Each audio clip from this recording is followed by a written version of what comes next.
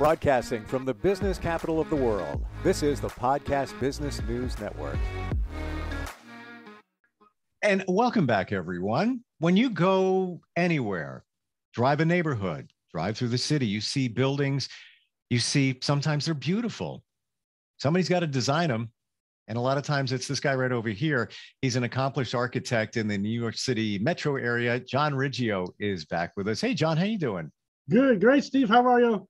Doing very well. And in the past, we've talked about some of the things you've done, some of the work you've done as an architect. We found out in the last two podcasts that you are also or were a tennis pro, which I never knew. And yes. It was kind of a mind blow for me because I discovered that you work with some of the, or played alongside some of the greatest tennis players ever, back in the day.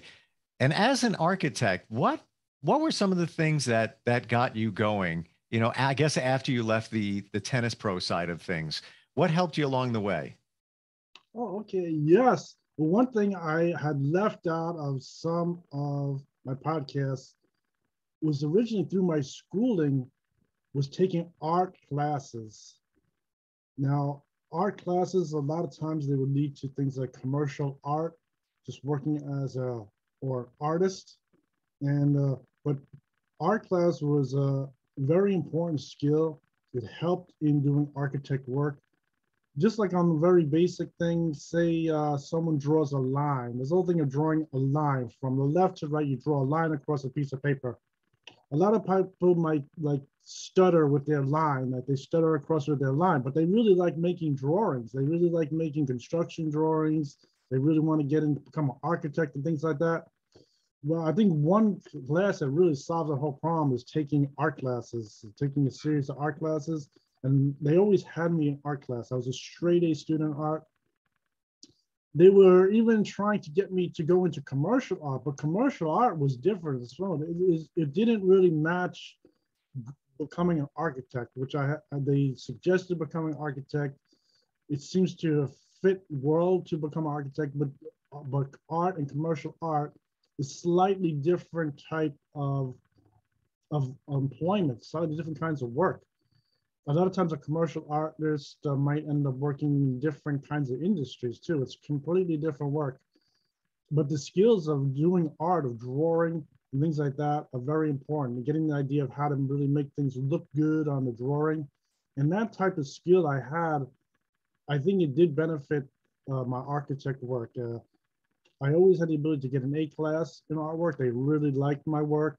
Some of my art teachers were even trying to get some of my artwork into art shows, art competitions, but I didn't really take it too seriously because I didn't feel that was my future. It's a different kind of work. I know all kinds of people who are artists. Some artists, they make like these factories making souvenirs, putting artwork on souvenirs and selling them, and all kinds of different things, or making custom pieces of art and selling them. But that is a completely different future from architect work. But the skills of drawing and learning art, visualizing, drawing a nice line is very important. And that was a great skill. In fact, so I was excellent in those classes. I get a straight A, and they even awarded me in high school National Arts Scholar. Wow. I received a certificate. I still have the certificate. It says National Arts Scholar. It's a very important award. And they tell me that it is written down someplace that they made me a National Arts Scholar, and that they really like my artwork. And I think that helps out. A lot of times they put together like the School of Art and Architecture, things like that. A lot of times colleges would put those together. So those skills are very important, and I did use them, and I was always a straight A student. I didn't talk about that because really architecture work is more like involved with construction technology. I think that's really like the number one thing about architect work. Artwork has nothing to do with any construction technology, but it has a lot to do with having the ability to make presentation drawing. And I think that ability with artwork also helped me with doing things with the computer, taking the computer, utilizing it to take my drawings and putting them on the computer. And I still had the knowledge of artwork to put that together. I think it did help. And so that the art classes were very helpful. I would recommend that to anyone because this is the first thing, like people want to do construction, like I was saying, they do like a staggered line. But if you were to train yourself at artwork, you can very possibly get rid of those problems. You could just draw a line right across the page, and all those little abilities to make a nice presentation of a drawing would improve greatly. I mean, that is one thing that is important. I think a Yeah. lot of people who are architects or going to architect college, I think a lot of them pick up on having art skills. If you have excellent art skills, drawing, they call it drawing, illustration, things with presentation abilities. It is very, I think it's very important, and it will certainly improve your grades. I mean, your grades are going to be much better because you're going to make a much better presentation. You're getting over all those little things of like line weights and knowing about thin line, thick lines, shading, all those different things. All those kind of problems would become much improved, and you would excel much better at that at architect work. So that's one thing I didn't talk about, but I had many classes of art. I took art practically every year.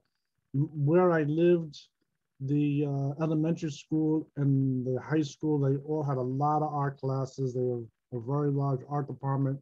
There was plenty of art classes to take, so I always took those classes, and I'd always had a straight A in those classes. They really liked my artwork. It seems like from the beginning you were a very visual person, and I'd like to share something with you because I totally relate to what you're saying.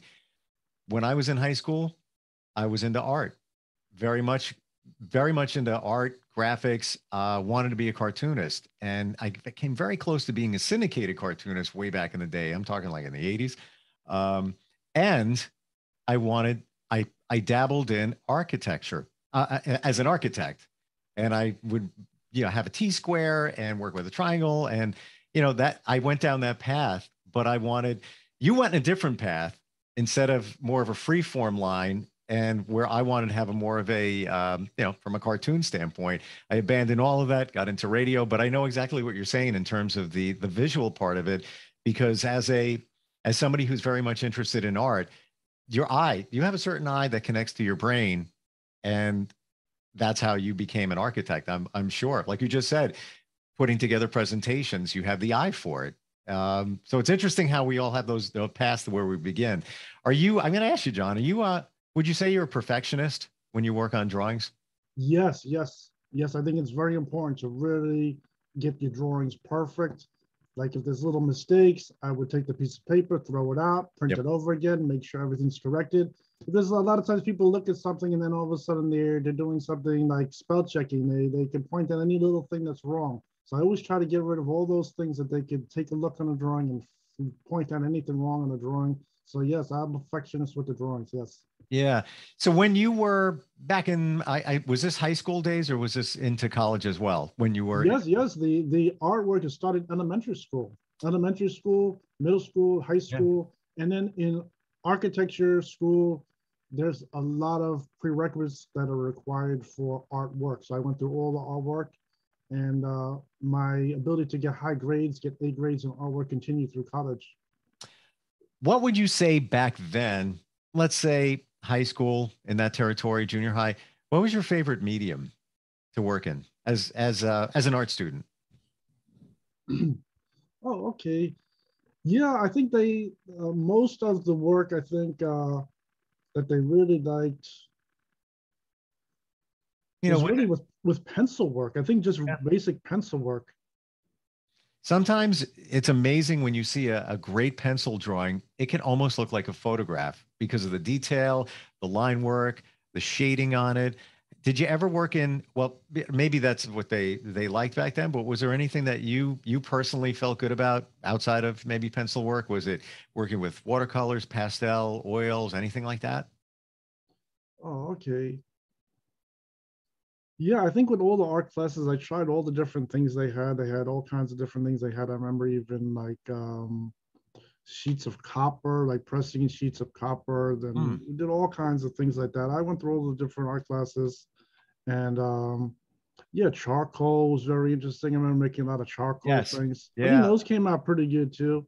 Yeah, I think, but overall, I think mostly pencil seems to have been the my best line of artwork.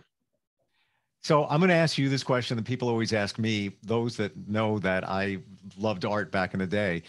Do you ever think about getting back into it just for fun, hobby, anything like that? No, I think artwork it really wasn't my hobby. Uh, But I mean now, I now. Think about it now. yes, no, making art drawings or artwork, it isn't really one of my hobby. I don't mind doing it. It was, the courses were enjoyable over the years and they really liked my work. I had the ability to make the work. And of course, it's benefited my profession that Sure. I have the ability to do the artwork and learned all those skills. I mean, that was very important. Like I was saying, if I just noticed like when you go to architecture school, if someone didn't really take those art classes, didn't get skills, then they might draw like a jagged line, and that could get you behind. If you are drawing a nice straight line and you really have art skills, it's really going to help out with architecture and architecture career. So yeah, but as far as like illustrating and things like that, I don't really do it as a hobby of my own. Uh, but like I said, the architect work is it's excellent work. I enjoy doing it, and having those skills from years of art classes, Sure. it did help. It did benefit. I just don't talk about it because a lot of people who take art, they go into things like commercial art, illustration. Some people might end up working in advertising, and all kinds of different things. So it's completely different. But the skills were important to use in the profession of architecture work. Sure. And a few podcasts back, I saw your drawings, and they're amazing. Like you can see the detail and that the work you put into it, and your eye. Like I had a neighbor who was an architect, and he was great. In fact, he designed part of an extension on a house that I had two houses back, and his drawings were great. But when I look at yours, the detail that you have is amazing. And now you can add color, you can add 3D. There's so much that you can do with those drawings now. Yes. It's got to be fulfilling for you knowing that you can add so much to your drawings. You go back even like 15 years ago, 10 years ago, we didn't have the technology in terms of CAD drawings and computers. What do you think is next in terms of drawings and plans for architecture? Is there anything that you're thinking that, hey, next phase, say 10 years from now, will it be the same as it is now, or will it change?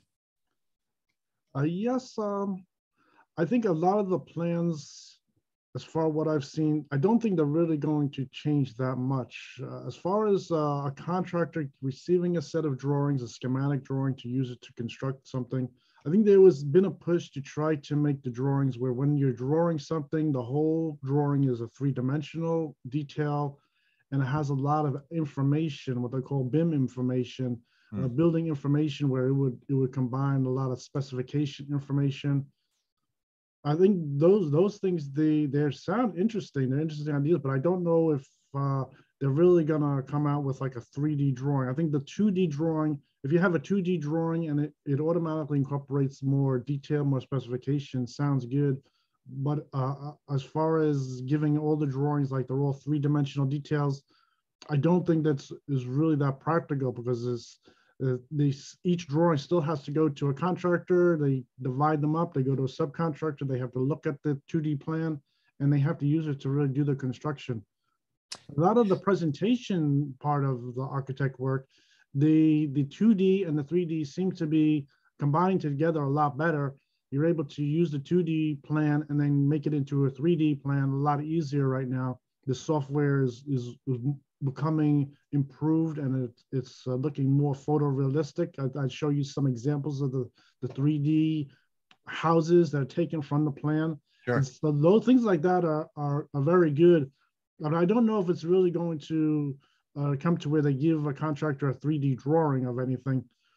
Some people have been using that for what they call BIM, and it's been going down for things like using that for specification, taking inventory of materials, they've been working on things like that. I don't know how that's really going to develop. We'll see what happens in the future with things like that. But as far as the construction is concerned, it looks like a 2D plan is still really the basic drawing that's necessary to really construct a building. So I think it's a lot of the preliminary drawing, the preliminary work specifications in 3D, BIM in 3D are pretty good. But I think most of the plan is still coming out as a 2D plan that is used for construction. So I don't know how it's going to if it's really going to change as far as using just a 3D plan. We'll have to see what happens. Take me to a job site right now. We're on a job site, construction site. We're working on something. Is it the same as it has been for almost 30 years, 40, whatever, 50? Is somebody handing, are they looking at a set of plans in front of them on paper when they're working on a project? Yes, it's still the same like that. Yes. And then from the drawings that the architect gives to the contractors, a lot of times those drawings, they have to go to a shop and they make what's called a shop drawing. And then the shop drawing has to do with a knowledge of just their trade and also their company of how they like to install or construct part of the building. So that is what's going on with the drawings. Have you, how often do you go to a job site? Does it happen where they call you out there and they want you to take a look at something and have questions for you? Yes, I'm at the job site often. Usually each job I usually would visit between 3 or more times during the job, depending on the size of the job. And if they have more questions, they need me to go and take a look at different things on the job site. But most jobs I usually it's a minimum 3 visits to the job site, and maybe it might go up to maybe like 5 or more visits to the job site, depending on the size of the job. Have you ever been on a job site, John, and just looked around and said, that's not the way I had it designed? Has it ever happened? Or it's very specific when they're constructing? Really, they are supposed to stick to the plans. They usually stick very close to the plans. There's always a slight adjustment to how people are working. And that has to do with the trade. That has to do with trade, each individual contractor, their abilities to do the work and what materials they use. Sometimes they might substitute materials or the methods of putting them together. And that's another part of my job, is to go there to the job site, see if how they constructed the job is either going to match exactly or it's going to be approved if they had to substitute any item in, say any metal strapping, was they use say a different metal strapping in the wood, and to see if it's going to meet code or if it needs any kind of correction in there that we'd have to add different, say, metal straps or things to make it go to code. So that things like that are also happening on the job site. What do you think is the most critical part of the construction? Is it a footer because it's supporting all that weight? Yes, of course. I think any construction, I'm thinking from the bottom, from the foundation to the top. I think that's how you always have to think in the construction, and that also does with materials. There's this thing with, like, you don't want to put wood on the first floor and then put things like steel on top of wood. I mean, that really isn't how you can construct things. So you have to think about how the bottom has concrete on the bottom, and you're going to build up from there, from the strength of the materials to the top of the roof. That's really how it's going to work. So you just sparked a thought in my mind. Obviously, you put wood on concrete. Concrete retains water. You're going to have rot on that wood, so that's kind of a no-brainer. But why wouldn't you put wood on top of steel? What would be the problem there? You can put wood on steel, yes. Oh, I thought I heard you said don't do it. Steel on wood. Of course, in construction, that's one idea that you always have to think about from top to bottom. Like, you would have a concrete foundation, but you wouldn't want to have wood over the concrete and then have steel, like a steel structure resting on wood. That is obviously isn't going to work. The building's gonna collapse. Piece of it's gonna collapse or crack, and then you would have to make repairs to the building. So usually it has to do with the strength of materials, is really what you're always thinking about in architect work. That is, you're starting off with a solid foundation. Say, if you were to use steel on the first floor, you could put wood on top of the steel. That is good. And that because it is a lighter material going on to a heavier material steel. That is like one of the basic ideas of what's happening in construction. That you're always putting lighter materials on top of heavier materials. That's like a very basic thing to think about when on any job. This is why you do what you do, and we have no idea. Like the rest of us could never be architects because that makes perfect sense.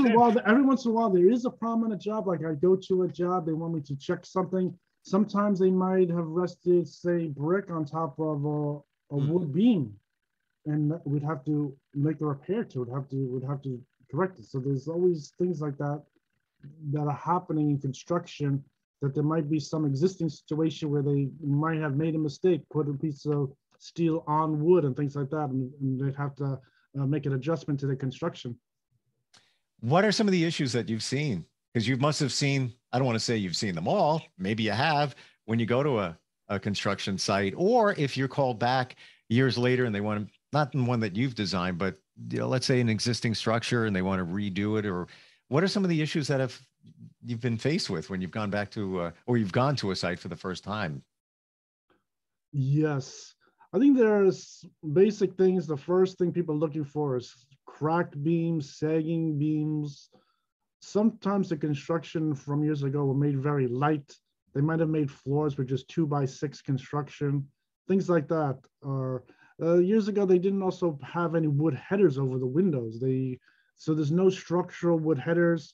The building could start to tilt. Sometimes when we do overhauls of the houses, we have to put new headers over all the windows, things like that.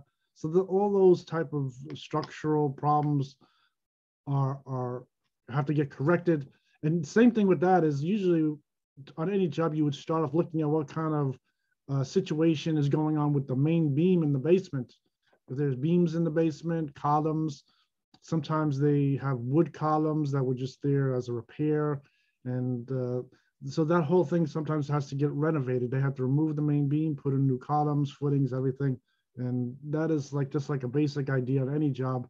Usually you would start from the foundation and then inspect the weight going up the building and correct all those different problems.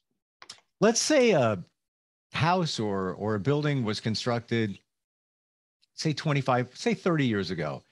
Are there changes that need to be made to make it up to code, or is it kind of grandfathered in? How does that actually work? Yes, usually they don't have to make any improvements. Only when there's a renovation is made, change in the occupancy. There's a whole list of things that would have to get improved on any project.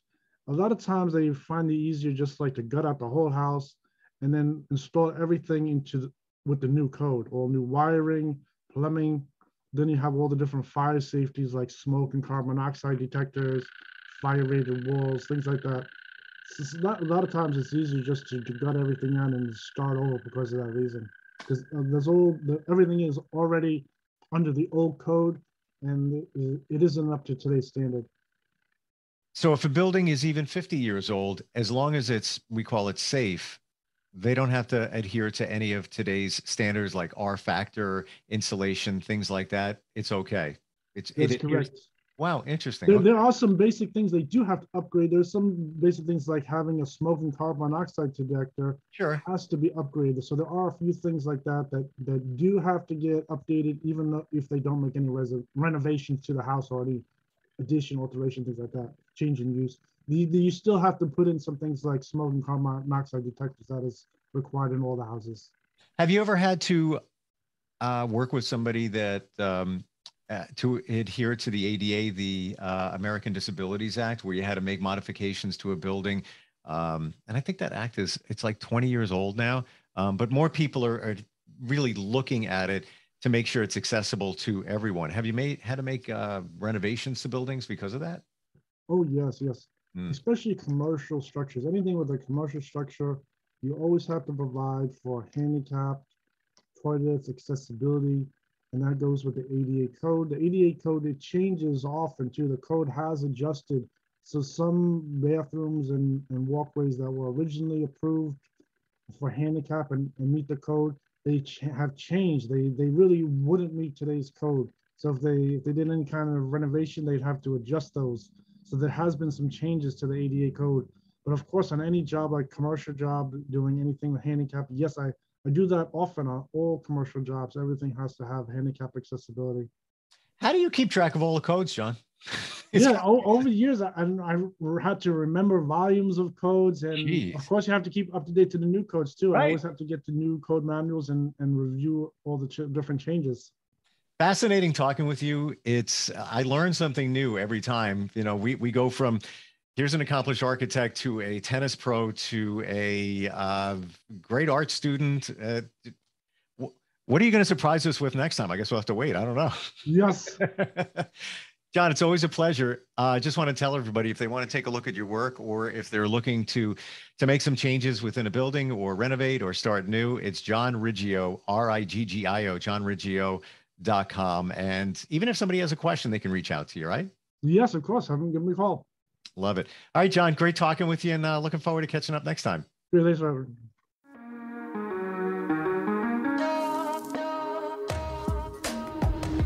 Broadcasting from the business capital of the world, this is the Podcast Business News Network.